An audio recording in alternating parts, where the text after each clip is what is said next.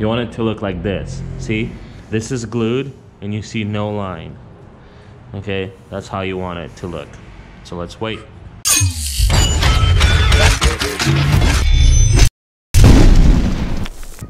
Hey guys, this is Vladi with ACV Build, and today I'm going to show you how to attach Bullnose to your stone.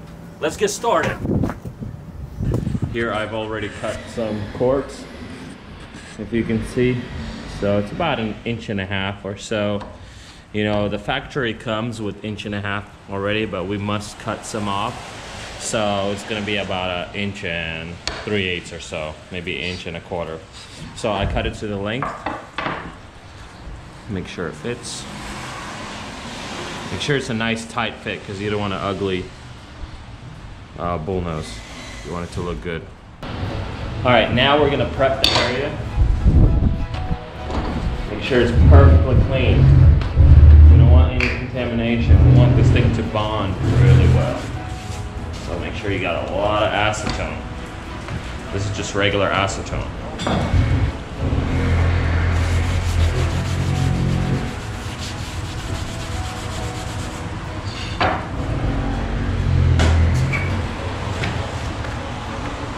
Alright, now we get some of this knife grade epoxy.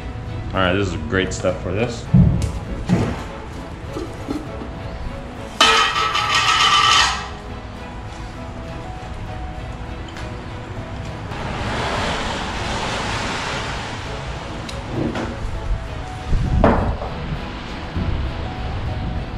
Alright, now we match up the color. Let's put some white in there.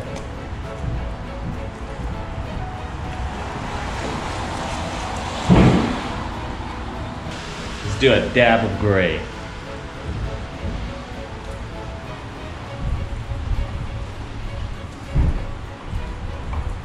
I mean, seriously, a dab.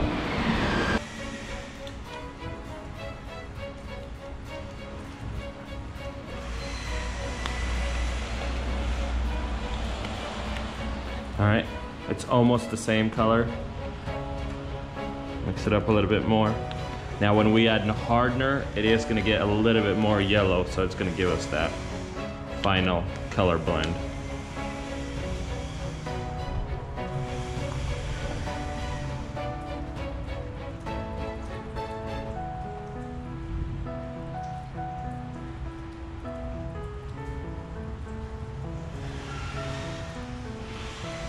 And that's just some hardener that comes with the epoxy.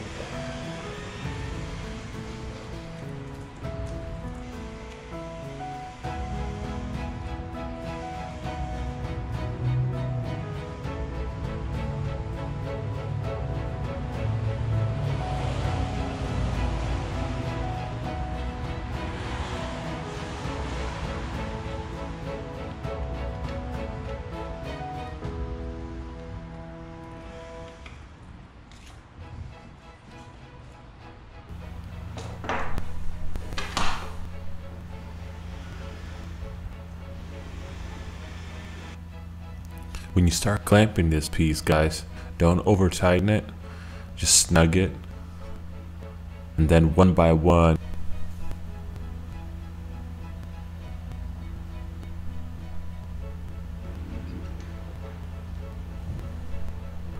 if you do tighten the first one too hard, what happens is you risk of cracking the strip that you cut for your bullnose.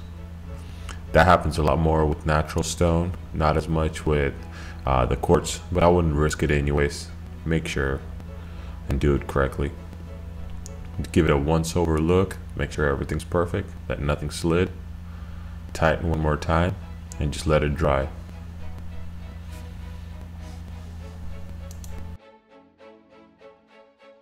Okay, now you gotta make sure that you give it sufficient time to dry. If you go too early, it'll start tearing out some of the epoxy, and then you'll have a really bad look to it.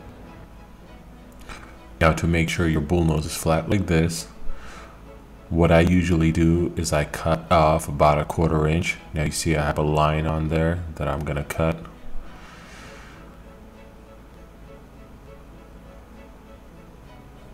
I just marked it about a 1/4 inch in, and I'm just gonna cut that off instead of having to try to polish all of that off, because there's a lot of times the stone is not totally flush, both of the pieces, the bottom and the top, and this just makes it so much more quicker, and it just makes it so much more perfect. And it just saves a lot of sandpaper for me as well. You don't want to just use that stuff up, because that stuff's a little bit more expensive than the blades. At least the blades do last a lot longer. Now this is a stone. This is a 40 grit. That's what I start out with. I just go through and just get rid of any like deep scratches. Now when you are polishing the stuff, you gotta look at it. You can't just go over it and assume it's gonna be perfect, because what happens, what I see happening a lot of times when I let my guys do it, they rush it and then they leave some deep scratches when they're on the high grids or the lower numbers, and then once they get to the higher grids, it's too late. The scratches are still really deep and you have to go back and get rid of them, and you got to start all over. So now I'm doing a 200 grid.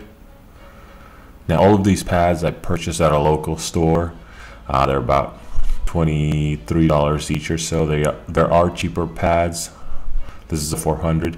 There are cheaper pads that the other stores sell, and they are just not as great. They're gonna be like $5 a pad, but they're really plasticky and they leave a lot of residue.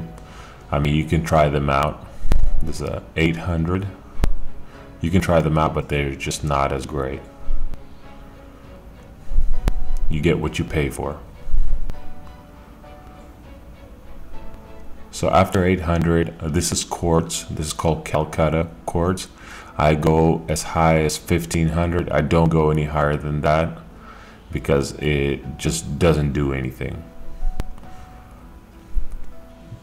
The only reason I would go up to 3000 and then buff, white or black, is when I'm doing like a granite type of stone or marble.